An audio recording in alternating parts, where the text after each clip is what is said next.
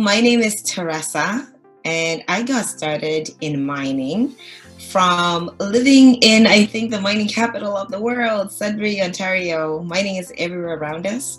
When I was young, though, I had an opportunity to work at Dynamic Earth, which used to be called Big Nickel, part of Science North. And there, I was actually a tour guide for visitors from all over the world going underground. So that was my first taste of the exciting world of mining. So yes, I believe that there's a bit of work to be done in terms of making sure that mining and STEM careers make it into the forefront of people who might not traditionally have those exposures either through family ties or the geographic location of where they live. In my opinion, what would help is, making sure the school curriculums, especially when kids are young, are incorporating mining in ways that are exciting, the way we're mining today, like in ways that children and youth and other people who are older can see how, maybe you're a computer programmer, how would I fit into mining? Or maybe you're in occupational health, how do you help the mining industry? So I just believe that there's definitely an opportunity for the mining industry to reach out far and wide to get a diverse pool of people seeing themselves in mining, because certainly it is one of the most key industries that has been able to link so many disciplines, from HR to chemical engineering to mining engineering. So I think just that concrete action-wise, it's about getting into the school curriculum, making sure we're present in there, and actually showing people how exciting our industry is in tangible ways that they can see themselves fitting in. I am personally extremely excited about where mining is going.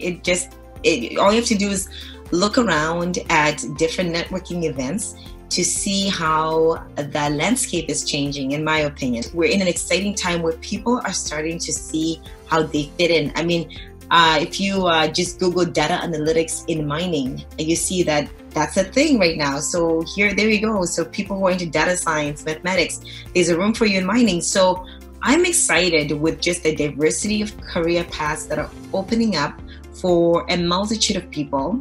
And I'm excited by organizations that are doing great work like mining, Mining Matters.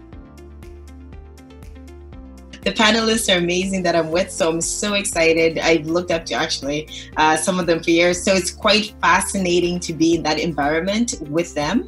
But let's just say this is a labor of love. I'm really passionate about inclusion. I mean, I love when teams are made up of diverse people, and I love when its diversity is intentional as well. I've been watching Star Trek like crazy lately, and I watched it before, but now it's like, I'm watching it again.